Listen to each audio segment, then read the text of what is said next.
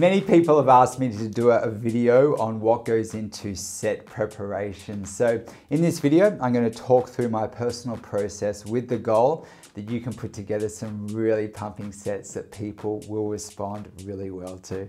So the first step is always research. So for instance, let's use the drum and bass set I did last week, okay? So first of all, okay, I wanted to get together a really cool collection of tracks to pull from and also get some inspiration. So love it or hate it, right? Beatport is really, really good for kind of like scouting out music. And let's say I haven't played drum and bass for a while.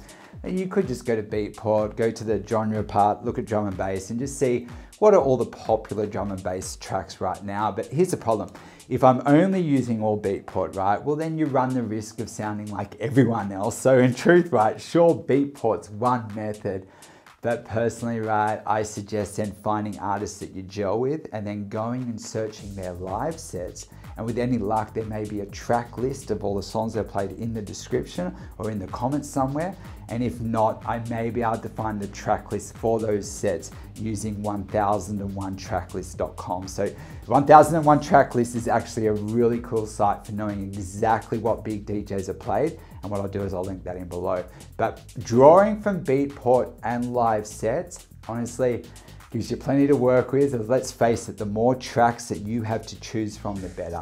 See, that's honestly the area I think everyone's going wrong. See, what they do is they think, okay, they're playing for an hour. So they think, okay, each song's 2-3 minutes. So let's say an hour. So I only need 20 or 30 tracks. But if you want to build a cool playlist of 20 tracks, you may need 50 options to pull from, as finding tracks that complement one another and the tracks that also take people on a journey is honestly the tricky part, and you need lots of options to be able to achieve that. So here's the thing.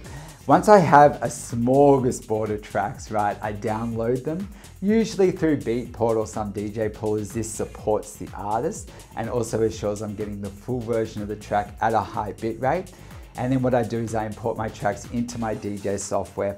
And before I do anything, I usually then analyze for key using the Mixed In Key software. Now, sure, Rekordbox has its own key analysis software, which is pretty cool, but Mixed In Key does have more options, right? So if you want to know more about Mixing In Key and want more detailed descriptions and guidance on set preps, I actually have this whole section in my free mini course on set prep. So I'll link that in below as the free content I give away. It's honestly huge, okay? And it's actually helped a lot of people. Now anyway, okay, once I have the keys, okay, I guess then you have to personally decide whether or not you want to map your tracks with cue points or mix without cues. Now, there are advantages for both methods, and I'm going to dive a bit deeper into that in a minute, so stick around. There's a fair bit on cue points, right? But let's say you have your tracks and your keys and possibly some cue points, right? I then begin the process of arrangement. But here's the other area where people make the mistake. Quite often, right, they just like run their music through their software and then they try to work on the arrangement and crafting a playlist on the actual equipment itself. And personally, I find it so much easier to just map the set and find tracks that work well together on my computer. And this means, right, by the time I hit the gear, I already have something to work with. So I'm just sitting there on the couch, just kind of like, you know, headphones on, that kind of thing.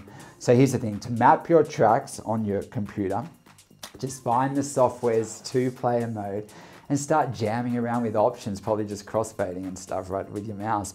And then here's the thing, when I find tracks that sound great together, I usually put them into a rough order. Now in truth, I usually treat my first attempt at building a playlist kind of like a rough draft.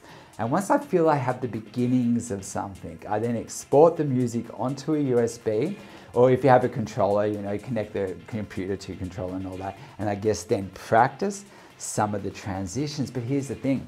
When practicing transitions, sometimes it can be a little bit boring for me. So sometimes I just go for a recording, meaning I treat it like my recording kind of like a live set. And I record myself playing from start to finish. Now this adds a little bit of pressure. And yes, I want it to be perfect, but it also forces me to like listen to more of the tracks. And from that, I can gel more with the music and I get a better feel for the overall set as opposed to just fast forwarding tracks and practicing transitions. Both are good, like you can do both. Sometimes I do both, but I'm just saying recording sometimes it feels good.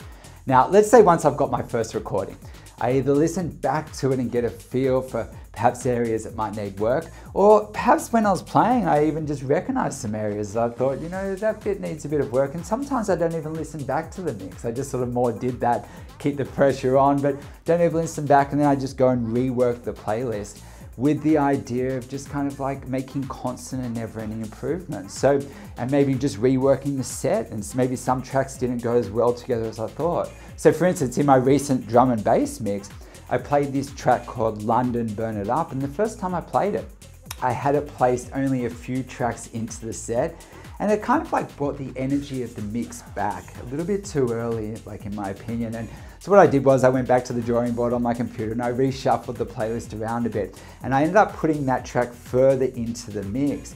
And then what happened was, so I had it going hard a bit, and then when I came to that part in the mix, kind of near the end of the mix, it's like people had earned a break by that time. So it kind of helped the actual full, kind of like the flow a little bit. And that's what you're kind of listening to. And that's another advantage of recording, because sometimes when you're playing, you're caught in it, you know what I mean? Just having all this fun, but you listen back and you're like, you know what, that kind of dropped off there. It's not kind of right. And that means you get ideas and you rework it. Okay, but then once I have reworked it, I usually do record it again. I like the recording thing, right? But anyway, and if it's an important show that, like, let's say I'm preparing for, sometimes I may even repeat that process a few times, meaning I'm preparing, you know, researching, preparing, practicing, recording, listening, tweaking, and doing that process a few times until I have something that I'm really actually happy with.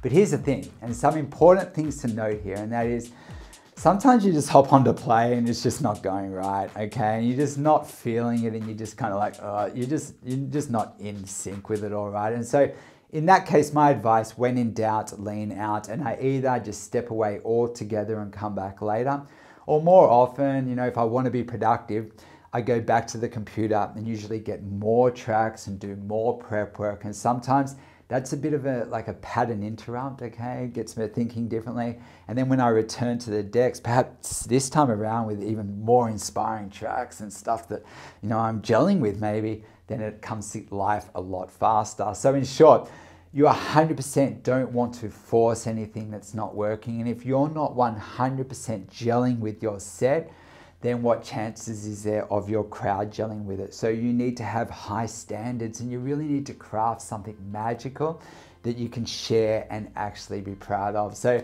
the good news is, right, I get all my students to make and record mixtapes for me, and they're, man, I listen to them, they're world class, like they really are. And in my experience, once I've taught students everything they need to know to DJ confidently, the best thing they can do is record themselves and practice like over and over, doing the process I'm talking about now, just, you know, with the goal, constant and never-ending improvements.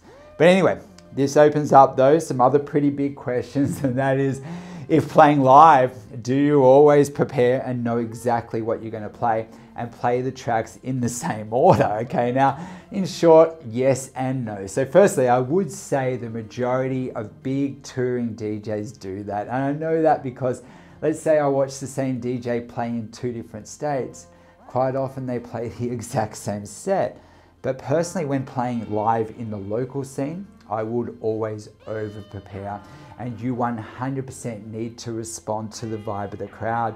And if you've crafted a playlist and let's say it's not working, you need to abandon your plan and start feeling out what the crowd is into. See, here's the thing, I know that can be scary, but if you continue with a planned set and let's say you got the music or the feel or even the genre wrong, it can honestly be catastrophic for the atmosphere in the club. So anyway, in my actual Club Ready course, I have so much on that, right? And also a ton of really valuable insights. Like I've got a club pack section, so I'll link that in below as well. But anyway, okay. One more question you may have, and that is, do I always use cue points, or can you just freestyle without cues? And I would say that actually depends a lot on the genre that you're playing and also your style of mixing. So put it this way, right? Back in the day with vinyl, there was no cues. And even though it was limiting compared to what we can do these days on modern gear, okay? it also kind of felt organic, and it was more about gelling with the music and track selection and creating mood. And honestly, no matter what gear we're on, we still want to hold on to that. I think I like that. I like, you know, being engaged with the music more and less visuals. I'm always been about that.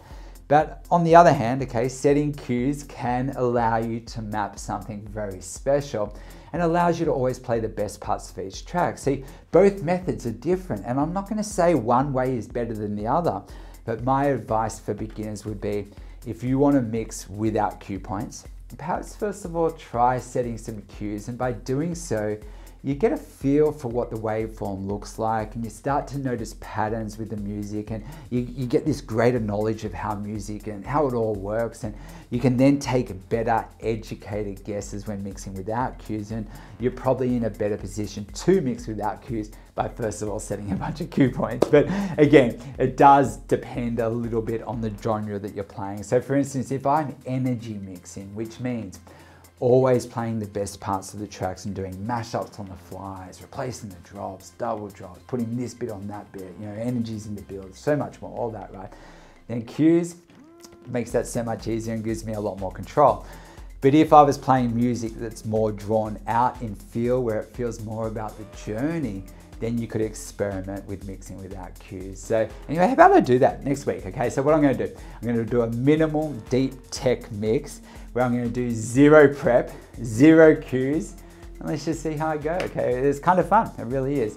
So anyway, this video was more of a talk through, but again, in my course, I have full video breakdowns of everything I just said with step-by-steps, cheat sheets, and so much more. People are always messaging me saying how their DJing has been transformed in weeks by doing the courses. So if you feel you would benefit from a more structured approach, which in truth, if you ask me as a teacher, honestly, structure, that's how people need to learn. Like I just see that from one-on-ones. But then again, so yeah, 100%. I'll link in the course below, right? And at the moment, I actually have this sale on my complete package, meaning I've bundled every course I've ever made, which means actually getting 20 years of experience infused in you in weeks, kind of like in that Matrix, how they have that, they download the Kung Fu training. It's like, wow, you know, so it'll be like, wow, you know, and honestly, your DJing will come to life very, very quickly, I assure you. So I actually really love doing that for people, and I'm getting a ton of really big feedback. It's actually taken off big time, but anyway, thanks again so much for your support. Hopefully this video has helped give you some ideas and inspiration, and basically keep an eye out for next week's minimal deep tech or deep house, deep tech, yeah, mix, right? With 0 prep, just download and play. I'll see if I can make it work. Okay, we'll see. Thank you.